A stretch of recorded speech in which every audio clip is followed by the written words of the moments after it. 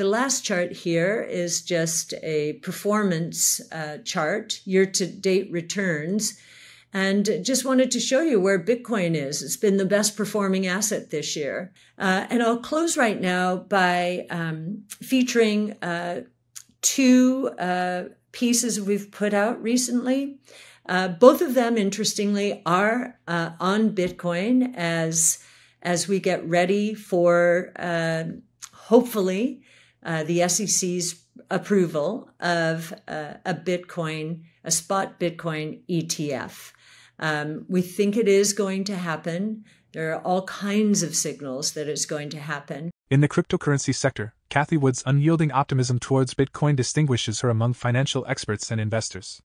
As the founder and CEO of Ark Invest, she not only stands apart due to her unique role but also for her commitment to substantiating statements with thorough research from the Ark Invest team.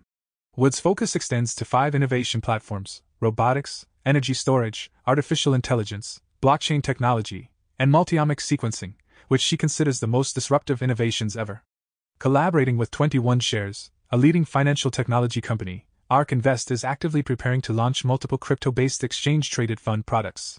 Notably, their spot Bitcoin and Ether ETFs are pending approval from the U.S. Securities and Exchange Commission, with Wood expressing confidence in a positive shift in the SEC's attitude toward crypto asset-based spot ETFs, especially for Bitcoin. She anticipates not just one but several spot Bitcoin ETF approvals simultaneously to ensure fairness among applicant firms. In a recent In the Know video broadcast, Wood delved into fiscal policies, market signals, economic indicators, and the latest news and innovation, all closely tied to Bitcoin and spot Bitcoin ETFs. Emphasizing Bitcoin's consistent performance, Wood notes its status as the best performing asset, both for the year and the past decade, excluding the disruptions of 2022. Anticipating Bitcoin's continued dominance, she shares insights on how other asset classes are aligning with its performance, providing projections for the coming year. Clips from the video offer further details on these analyses and forecasts. Daily Dose Crypto Challenge.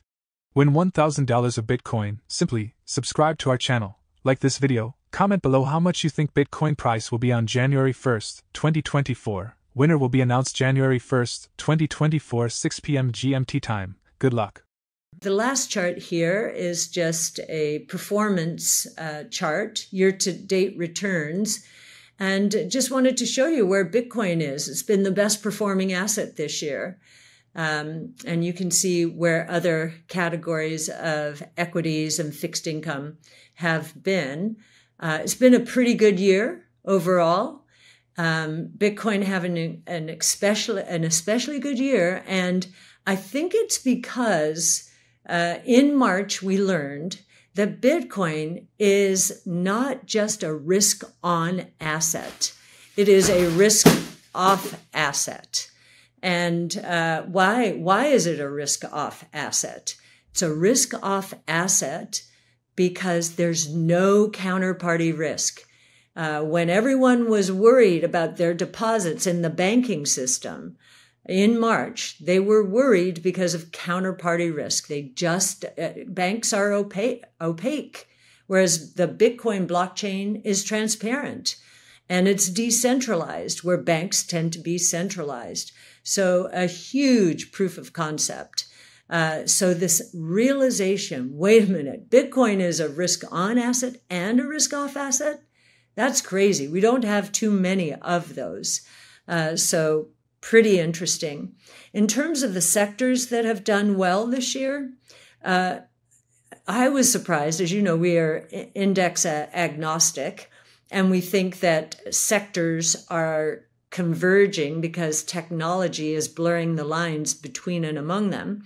But if you use the GICS classification, you'll see real estate this is in the last month, real estate, industrials, and financials have been the best 3 categories. The reason I was surprised by that is it was a very good period for innovation-based strategies like ours, which are index agnostic.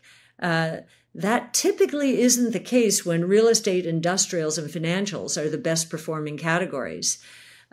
Worst were energy. It was the only negative sector, consumer staples, and healthcare. So those last two are more defensive categories. That does make sense in the context of how innovation-based strategies like ours performed.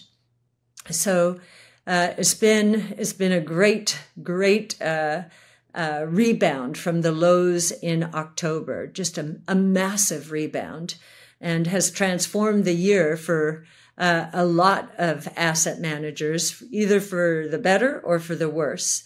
And if we're right, and inflation is going to surprise on the low side of expectations, and growth disappoints, we'll be in a period where innovation does its best. Innovation solves problems. If you need to protect your margins as your pricing power disappears, then you need productivity-enhancing technology. And with the breakthroughs in artificial intelligence, and we marvel all the time about the breakthroughs in AI as AI training costs drop 70% per year. There's a boom out there, and that is what happens when prices drop. And prices associated with disruptive new technologies always fall. So it's a perfect environment for our companies to thrive. And I'll close right now by featuring two pieces we've put out recently. Both of them, interestingly, are on Bitcoin as we get ready for hopefully the SEC's approval of a spot Bitcoin ETF. We think it is going to happen. There are all kinds of signals that it's going to happen. As Cathie would emphasized, Ark Invest is intensifying its research efforts on Bitcoin, anticipating the approval of a spot Bitcoin ETF by the SEC. The consensus within the industry is that such an ETF would significantly benefit Bitcoin and the broader digital assets space. In a recent interview with Yahoo Finance, Cathie highlighted the increasing likelihood of the SEC approving not just one but multiple ETF applications. She pointed out a notable uptick in approval prospects, especially in recent weeks, as the SEC actively engaged with firms, providing guidance on minor adjustments needed for this pivotal approval. Cathie also mentioned that the SEC has enlisted experts well-versed in Bitcoin's revolutionary impact on the financial system. During her latest In the Know broadcast, Wood shared her insights on the overall U.S. economy heading into 2024.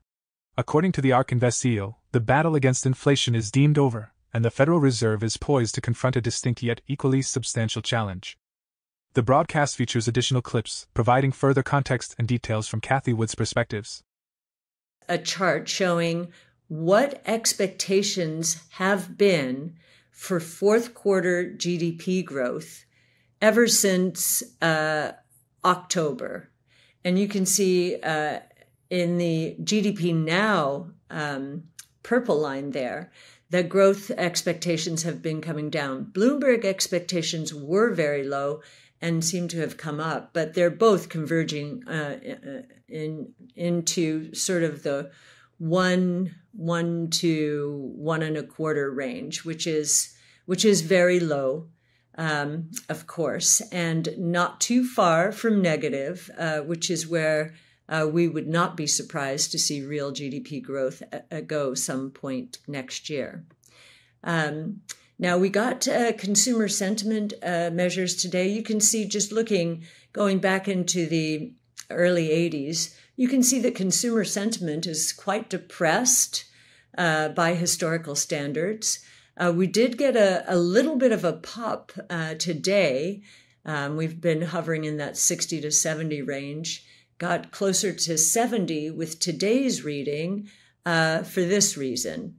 Expected inflation rates. So you can see that if you look at the 5-year, the longer-term inflation expectations as shown by the green line, they never really veered from where they've been since 2000, which was a disinflationary time. It was those short-term, the next year expectations that popped above 5%, which is not terribly unusual. The same thing happened as the Fed was stimulating in in 2008. And then, of course, they came right back down. They're coming down again now. We had an unusually large decline. It had popped to something over 4%, and now we're back down to the low 3%. And you can see, again, that's not too far from where we have been. And yet the Fed has been fighting this inflation dragon. You'd think that expectations were where they were in 1980 and had been building for 15 years. We got to 10% inflation expectations then. We got nowhere near that. And yet the Fed, with a 24-fold increase in interest rates from 0.25 to 5.5% in little more than a year's time, has been slaying a dragon. We don't think that dragon existed. And we do think we'll see the ramifications of this policy during the next year or so in the form of much weaker than expected inflation and economic statistics. We wouldn't be surprised to see the broad-based inflation gauges go negative. And then, of course, the Fed will be fighting a completely different battle. Here is temporary help employment. You can see it's a leading indicator. The green line is total employment. Temporary help is the purple line. And by this time in past cycles, the total employment was about to turn down when temporary help had reached this kind of a decline. And we do think that will happen next year. That's part of why we think consumption will pull back. The SEC initially postponed its decision on Ark Invest's spot Bitcoin exchange-traded fund application on August 11th. Approximately 8 weeks later, on September 26th, the regulatory body announced an extension of the review period for a proposed rule change allowing the operation of Ark 21 shares spot Bitcoin ETF. Granting itself an additional 60 days, the SEC set the final deadline for January 10, 2024, precisely 240 days after the initial application submission by Ark and 21 shares. On this date, the SEC must render its decision on Ark's spot Bitcoin ETF application, with no further extensions anticipated. Recent reports from reputable sources, including Bloomberg analysts, suggest that the SEC is now gearing up to approve multiple spot Bitcoin ETF applications on or before January 10th. Renowned hedge fund manager Mark Yusko speculates that BlackRock's approval may be announced on January 8, 2024, though uncertainty surrounds Ark Invest's approval and that of other entities. Share your thoughts on Cathie Wood's interview and her Bitcoin predictions by leaving your comments and observations in the comments section below. For more Daily Dose Crypto news, check out these 2 awesome videos on your screen. Click now and we will see you on the next video.